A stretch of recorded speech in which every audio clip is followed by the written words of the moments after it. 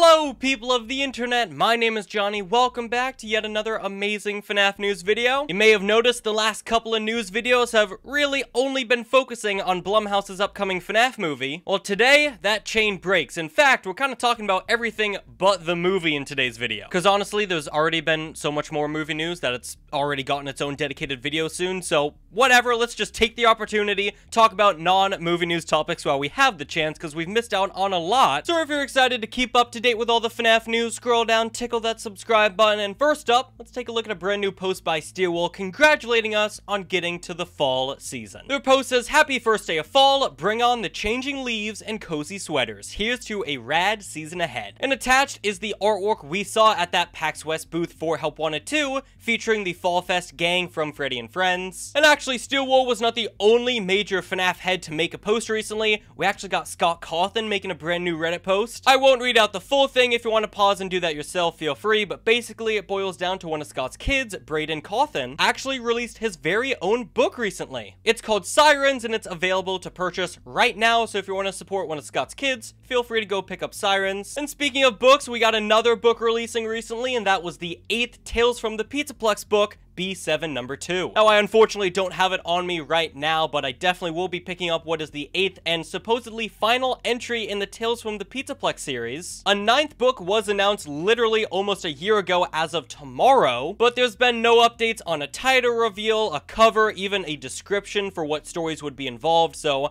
I'm honestly thinking that was a bit of a mistake. So I'm very curious where the FNaF books are going next, if they're going to continue the 3 short story series of books like Frights and Tales, or maybe we'll get something similar to the Charlie trilogy, a wider, grander story that stretches across multiple books. Lastly, for book news, we got a brand new preview for the upcoming graphic novel Volume 4 for the Fazbear Frights series. This particular preview features another look at the Breaking Wheel, one of the stories included in this collection. The volume will also contain illustrations for the Cliffs, Sergio's Lucky Day, and the book is planned to be released on December 26th of this year. Moving on now to merchandise, we got a brand new FNaF pillow pet on the way, though it's definitely not what you're expecting, because very soon, Pillow Pets will be releasing a 30-inch jumbo version of their Freddy Fazbear plush. I believe it's over double the size as their regular Freddy Fazbear plushie, and it's also going to cost $90. So if you need 30 inches of Freddy, that's going to be coming your way very soon. Moving on now to FYE, we got brand new FNaF-themed chocolates being released by them. Glamrock Freddy features an orange and milk chocolate bar with popping candy. Then we got Glamrock Chica's Snack Cravings with cupcake-flavored white chocolate. And finally, Monty's Gator Grub Lemon Lime Cream Bar.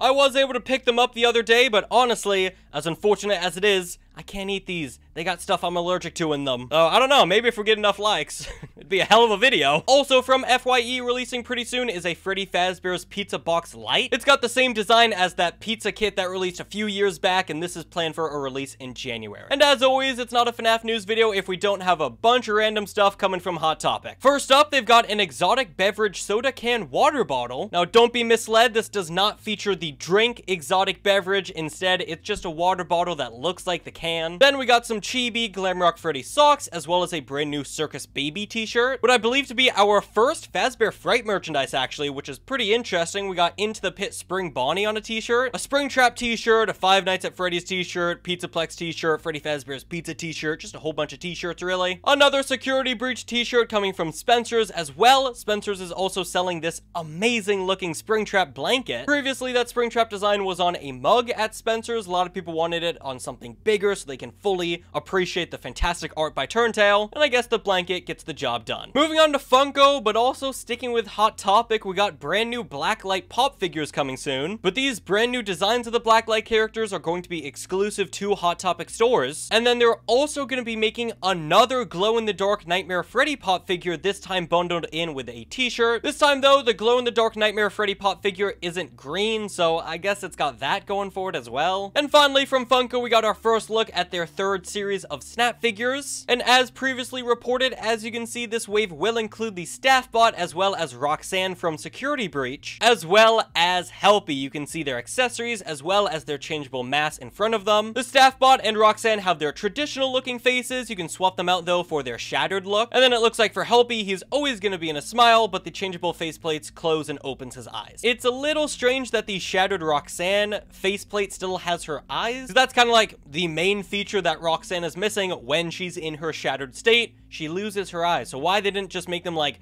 black holes or something to cover up the eyes, I have no clue. No release date on these guys just yet, but I'd love to know what are your thoughts so far on Series 3 of Funko Snaps. In our only Hex news for today's video, we got our first proper look at the upcoming Withered Freddy plushie. Dawko revealed this bad boy on his Twitter a few days ago, and honestly, he looks fantastic. The way they've elongated his face and his snout to make him look more like an actual grizzly bear makes him look spot on in my opinion. The withering, the wires look fantastic on this plush as well. Moving on now to YouTooz, they showed off the box art for their upcoming ruined Chica figure from, of course, FNaF Ruin. We can get an idea of what the figure itself is going to look like design-wise, and honestly, it looks pretty spot on. I'm not gonna lie, the Ruin designs are pretty complex and weird, so honestly, mad props to YouTooz for practically nailing it. And if you forgot, this Ruin wave is going to be massive. Not only are we getting Chica, we're also getting the Mimic, the Mexus entity, Roxy, Monty, and Eclipse. That's 6 characters right there, all coming hopefully by the end of this year. But actually, we have a brand new YouTooz wave of figures releasing even before the Ruin characters, this time the Haunted FNaF 1 characters. First up, let's take a look at the box art for Golden Freddy. That'll give you an idea of what these figures are going to look like. And something you might have noticed immediately is the fact that there is a child spirit possessing the Golden Freddy. And well, that's exactly what these new figures are going to look like. As we can see from the reveal of Haunted Freddy, not only are these FNaF 1 characters in a new pose, they also have transparent figures of the crying child behind them, or just a regular spirit behind them, possessing the character, kind of controlling them in a way, it looks like. It's likely these guys are going to be released around the same time as Blumhouse's upcoming FNaF movie. I know,